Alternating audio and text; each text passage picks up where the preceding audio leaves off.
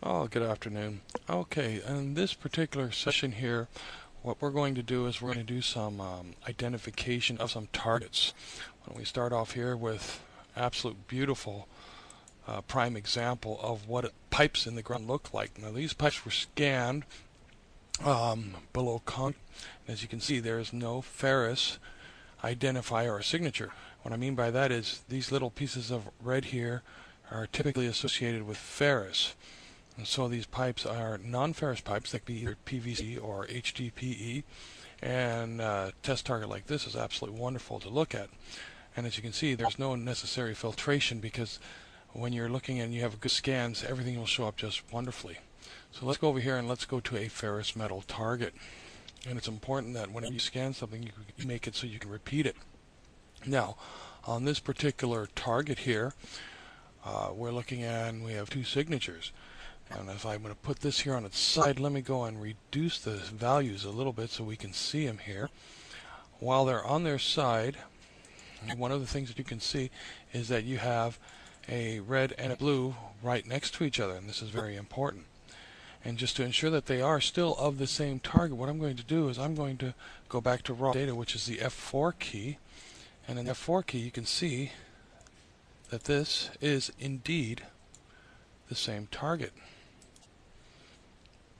So this is also very important to know that when you look at it, even though it may look like this is raw data, by the way, that here is the actual target, and they are actually connected, even though there's this little strip of green in between here on the scan.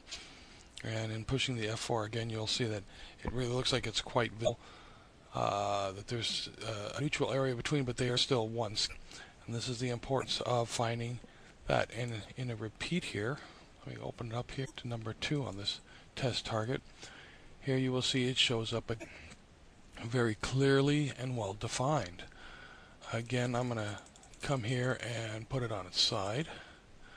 Let me reduce some of the values down a little bit and push the F4, and you're going to see still the same target. So it's a single target. It has not moved. It is one unit. And here you can actually really see that there's no separation in between the two. But then when I hit the F4, you will see that the initial filter will make it look like there's two separate targets, whereas in reality there's only one, and this ferrous target is in the hole. But you don't see the second half of the hole because of the way the software is taking up is cleaning up the target. Now, let's go over here to a couple of things that I have here. We have a tunnel, which this is just absolutely, you couldn't get a much better picture on this tunnel here. This has been amplified. It uses the VLF emitters, and you can see here that this has been amplified on this particular target. Now, on this one here, I would like to have more scans of it, but that's the only one I have for this particular tunnel. I have one other tunnel, which is a prime example. Before I go into that, I'll just move here to the side.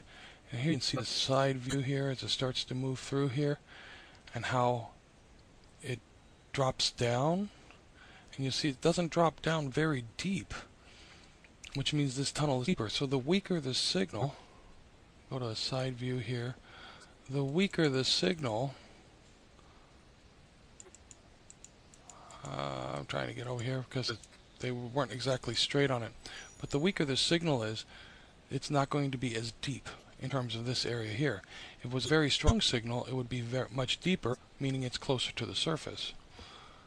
Okay, and so let me go here, and I wanted to open up this last one here. And in this one here, this is again is a self-explanatory tunnel. You can absolutely see how that lines up, and I'm going to put it here in this one facet so you can see.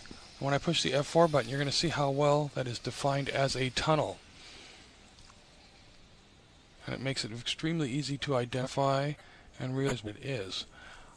This is the first of many videos that will be posted, so check back often, and I will get more for the Visualizer 3D software posted so that you can all have a better understanding and learning. Any questions, please throw me the questions.